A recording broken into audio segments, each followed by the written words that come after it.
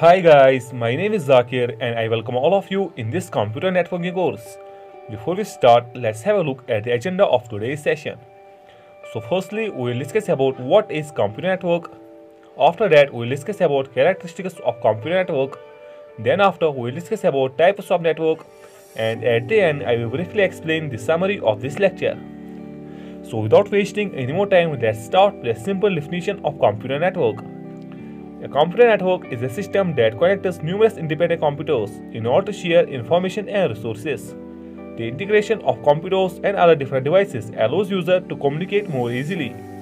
A network connection can be established using either cable or wireless media. Hardware and software are used to connect computers and tools in any network.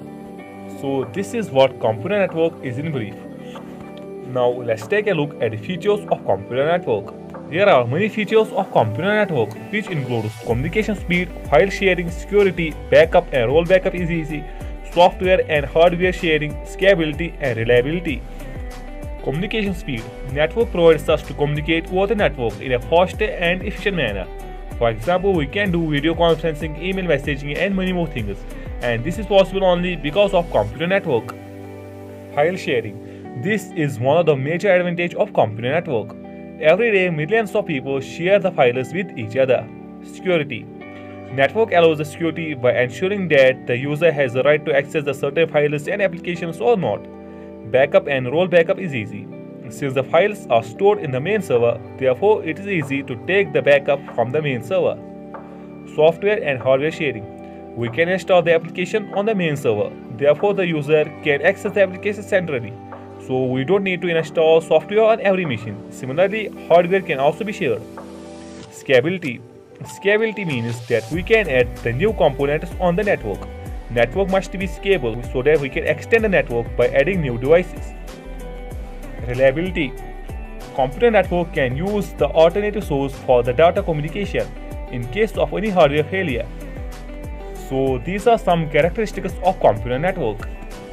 Now let's move on to the types of network. Network can be divided based on four factors.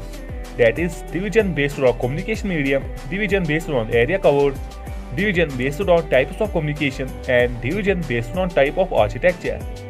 Division based on communication medium has two basic types, that is wired network and wireless network. Wired network. As we all know, wire refers to any physical medium made up of cables, copper wire, twisted pair of fabric optic cables. A wired network employs wires to link devices to the internet or another network, such as laptops or desktops. Wireless network. Wireless means without wire. Media that is made up of electromagnetic waves or infrared waves. Antennas and sensors will be present on all wireless devices. Cell phones, wireless sensors, TV remotes, satellite dish receivers, and laptops are all examples of wireless devices.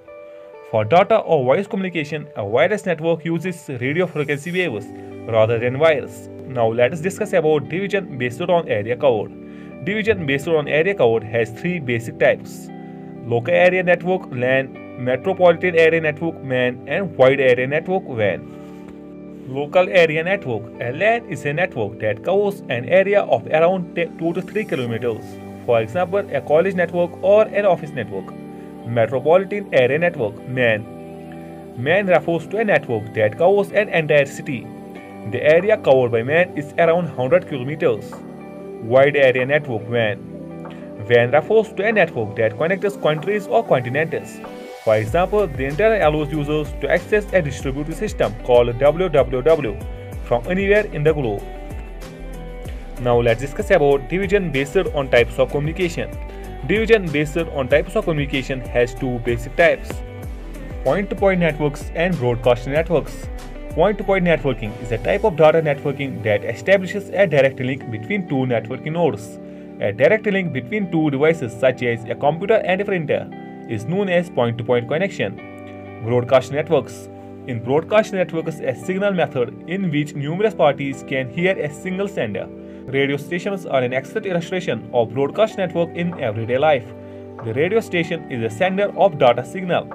In this scenario, a radio is only intended to travel in one direction, away from the radio transmission tower to be precise. Now let's discuss about division based on type of architecture. Division based on type of architecture has three basic types: P2P networks, that's peer-to-peer networks, client-server networks, and hybrid networks. P2P networks, peer-to-peer networks. Computers with similar capabilities and configurations are referred to as peers. The peers in a P2P network are computer systems that are connected to each other over the internet without the use of a central server. Files can be shared directly between systems on the network. Client-server networks. Each computer on the network is either a client or a server in a client-server architecture. The client asks services from the server, which the server provides. Servers are high-performance computers or processors that manage file sharing, printers, or network traffic. Hybrid networks. The hybrid mode refers to a network that uses a combination of client-server and peer-to-peer architecture. For example, torrent. So these are the types of networks. Before moving to the summary of this lecture, let me tell you one more important thing, that's about ARPANET. So ARPANET was the first computer network. It may ask you in interview questions or in competitive exams, and ARPANET stands for Advanced Research Projects Agency Network. Note it down because it is a very important point. Now at the end, let me remind you what we have learned in this lecture. So first we have learned what is computer network, which is a group of computers that are connected together in order to share information and resources. Then we have learned characteristics of computer networks, which includes communication speed, file sharing, security, and scalability.